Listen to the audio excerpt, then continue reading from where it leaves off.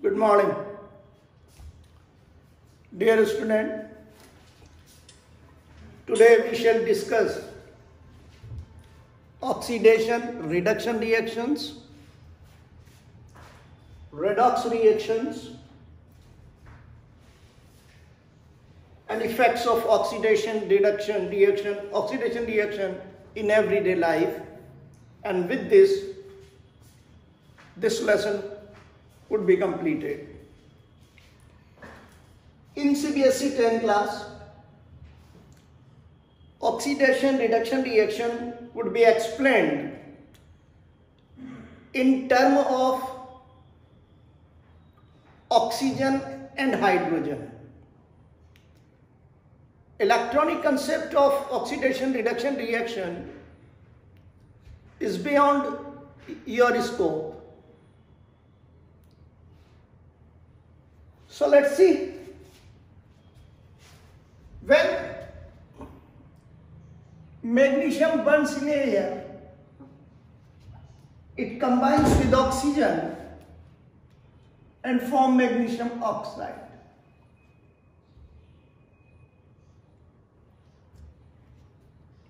When natural gas or methane burns in air, it forms carbon dioxide and water, and energy is liberated in the form of heat and light.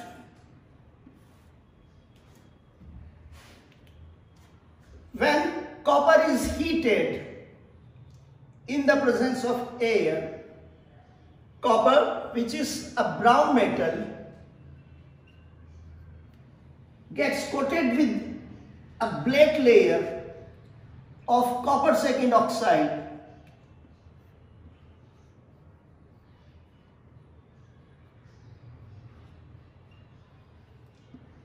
Since it is black in color, it is also known as black copper oxide. So the chemical reactions in which oxygen is combined to a substance are called oxidation reaction. The substance to which oxygen is combined is said to be oxidized.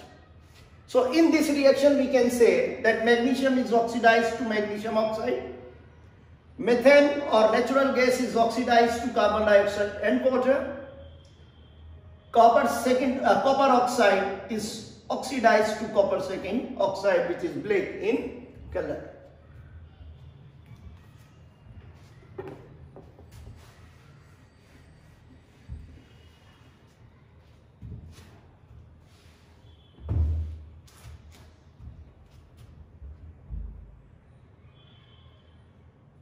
Consider this reaction. Hydrogen sulfide reacts with chlorine to form hydrogen chloride, HCl, and sulfur.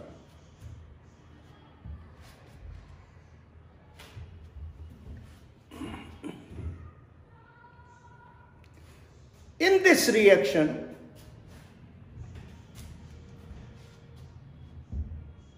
hydrogen is separated from hydrogen sulfide to form sulfur.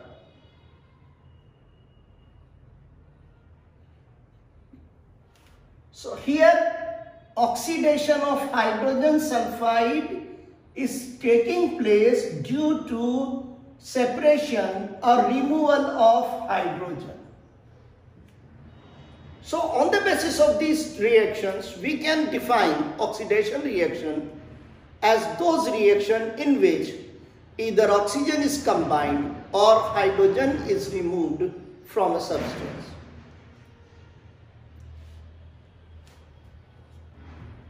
Now see, water reduction reaction. In the same reaction, hydrogen separated from hydrogen sulfide combines with chlorine and form HCl. Since hydrogen is combining with chlorine, therefore we can say that in this reaction, reduction of chlorine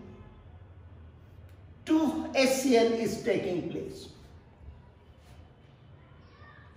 Now consider one more example. When hydrogen gas is passed over heated copper oxide, black copper oxide,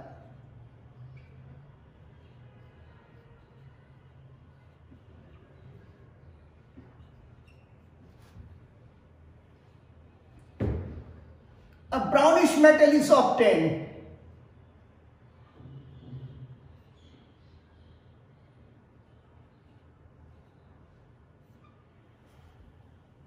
In this reaction, oxygen is separated from copper second oxide. So the chemical reaction in which either hydrogen is combined or oxygen is separated from a substance are called reduction reaction. Dear student, oxidation reduction reaction do not take place in isolation. They always take place simultaneously. If a substance is oxidized, it is at the cost that the other substance is reduced. See, for example, in this reaction, hydrogen is separated from hydrogen sulfide to form sulfur, so oxidation of H2S is taking place. This hydrogen separated from hydrogen sulfide is combining with chlorine to form HCl. Since hydrogen is combining with chlorine, therefore we can say that reduction of chlorine is taking place. So it is clear from this example that oxidation and reduction reaction always take place simultaneously. Hence, these reactions are called redox reaction. RED for the reduction, OX for oxidation. So, oxidation reduction reaction take place simultaneously, and the reactions are therefore called redox reaction. Consider this example.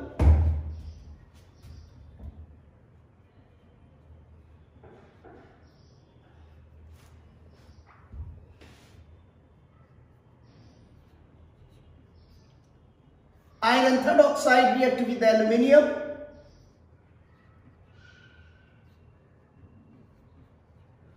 to give aluminium oxide and iron.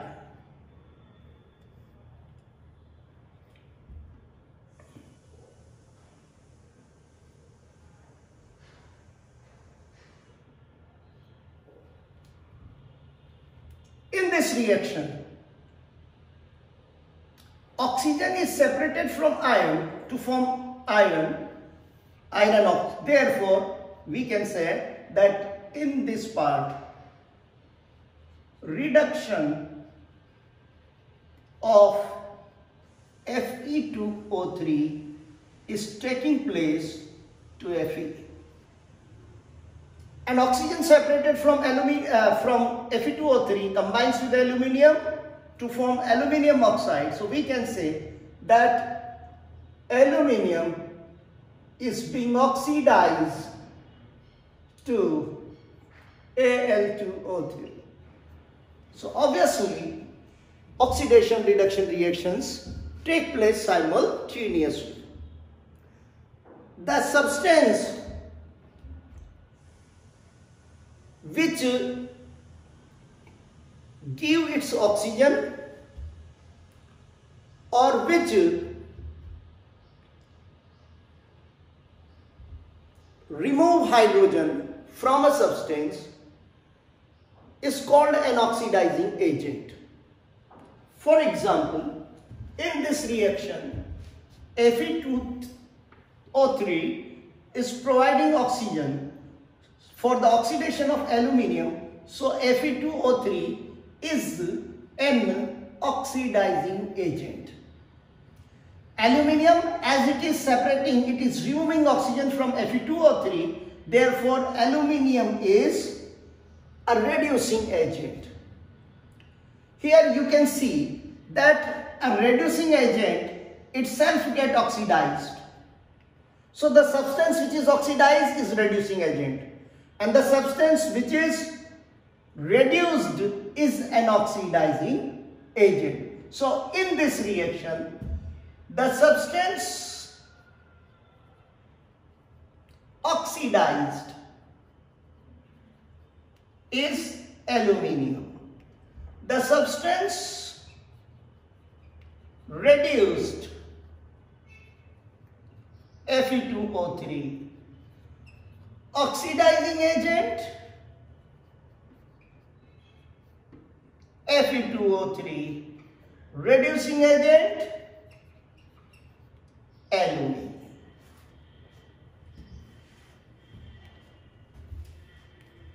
So redox reactions are those reactions in which oxidation reduction reactions take place simultaneously. If one substance is oxidized, the other substance is reduced.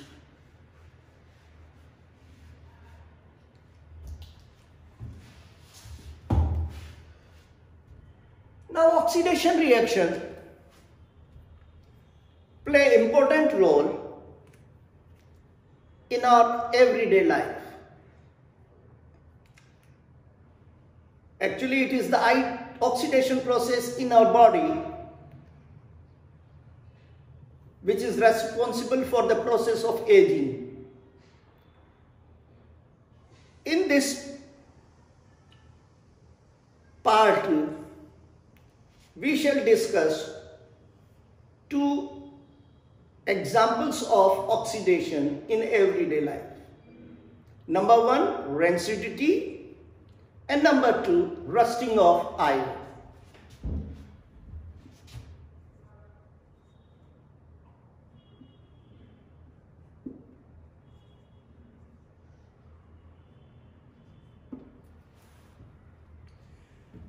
You would have observed that food items which contain fats and oils, when stored for long period of time, start smelling. They give out bad smell and their taste also change. This is what we call rancidity. In the presence of moisture and oxygen, fats and oils, which are actually esters, are hydrolyzed and oxidized. The hydrolysis result in the formation of vapors of fatty acids which have unpleasant odor. So the food items which contain fats and oils, when stored for long period, start to smell and their taste also become unpleasant. This phenomena is called rancidity. We can prevent rancidity in a number of ways. Obviously, rancidity occurs when the food items come in contact with oxygen. So if the supply of the oxygen is cut off, by storing the food items in airtight containers, the food item which contain fats and oil can be stored for long period. And that's why you see that the potato chips are stored in aluminum bags which are flushed in with nitrogen. Nitrogen provides an inert atmosphere and prevents the oxidation of oil present in the potato chips. The process of oxidation can be slowed down by decreasing temperature. Therefore, the food items which contain fat or oil, for example butter, can be stored in refrigerator. When it is stored in the refrigerator, the process of oxidation is slowed down. Number three, some food items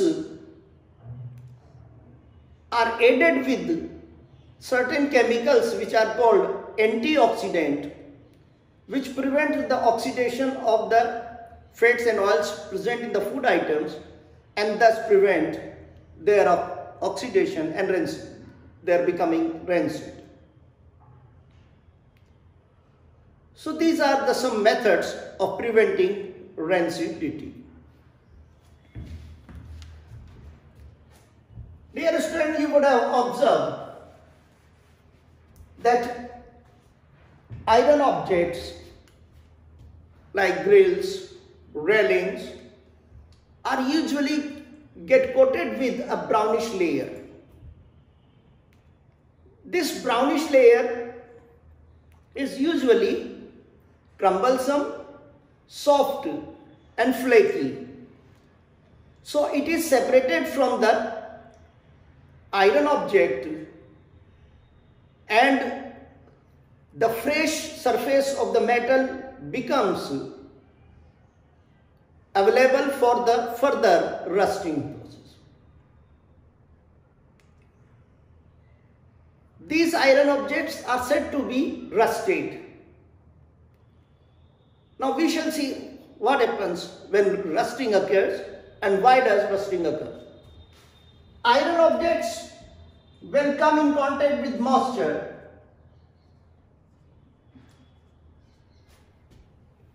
moisture and air, oxygen. Obviously moisture contains moisture as well as oxygen. They form hydrated oxide.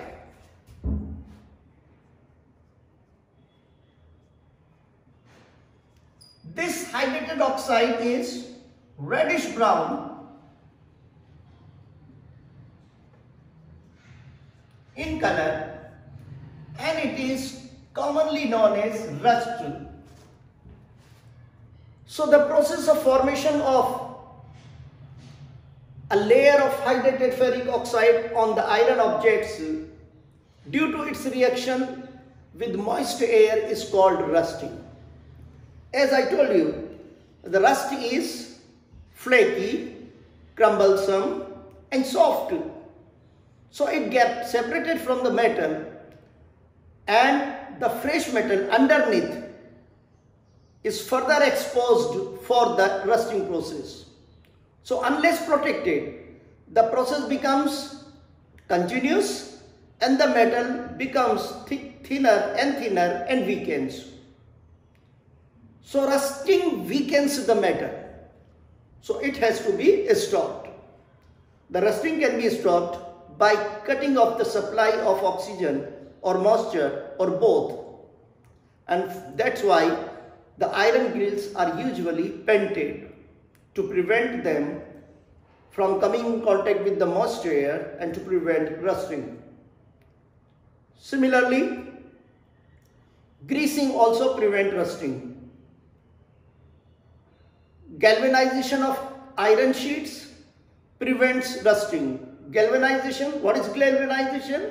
The iron sheets are dipped in molten zinc so that a very thin layer of zinc is coated over iron sheets. This process of giving a thin coating of zinc over iron sheet is called galvanization. The galvanized iron sheets are not rusted. Finally, the rusting can be prevented by making an alloy like stainless steel, which is an alloy of iron, chromium and nickel, and it is rust resistant. So dear student, this lesson has been finished. Thank you.